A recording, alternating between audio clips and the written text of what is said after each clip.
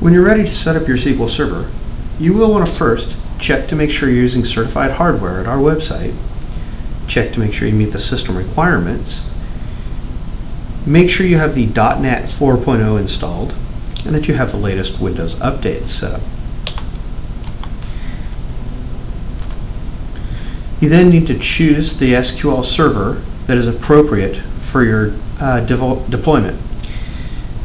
This includes the SQL Server 2008 or 2012, 32-bit or 64-bit editions of the Express, Standard, Enterprise, or Data Center editions of SQL Server.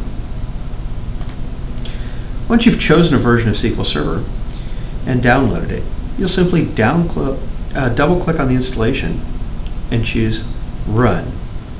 This will begin the extraction process, and this may take several minutes.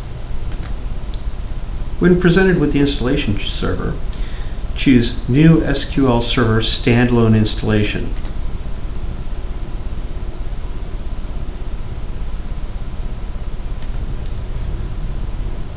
SQL Server will normally go through a process of checking to make sure that it has the right support rules and validating your system.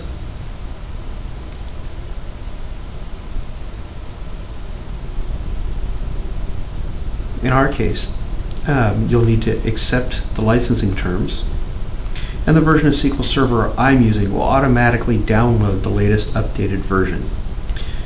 If you're using this style of SQL Server, once you're presented with the included updates, which is usually a great idea, simply click Next and allow the system to download the updates and continue with this installation process. And this process may take several minutes.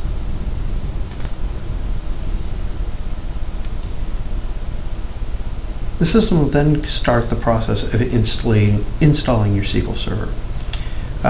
In our case, we're going to do a new installation. We are going to choose all the features, but at minimum you do need the database engine and SQL Server replication.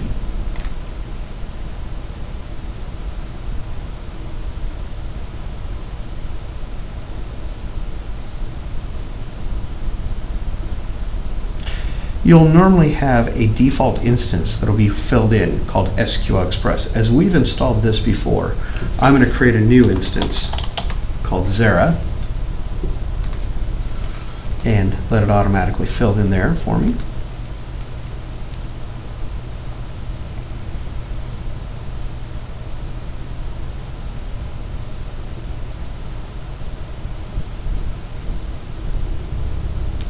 You'll then be presented with a SQL Server configuration. The SQL Server database engine should be set to automatic, and the SQL Server browser normally by default is set to disabled. I normally like to set mine to automatic during my installation process, and we'll go back and disable it for security reasons once I've finished all my installation. In our case, I'm going to leave mine to automatic and click Next.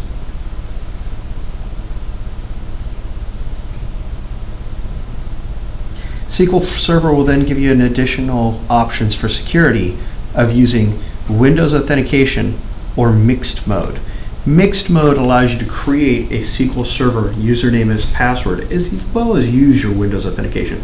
I usually do recommend that you go ahead and create a complex password in here, and that way you do have the ability to use SQL Server in several different ways.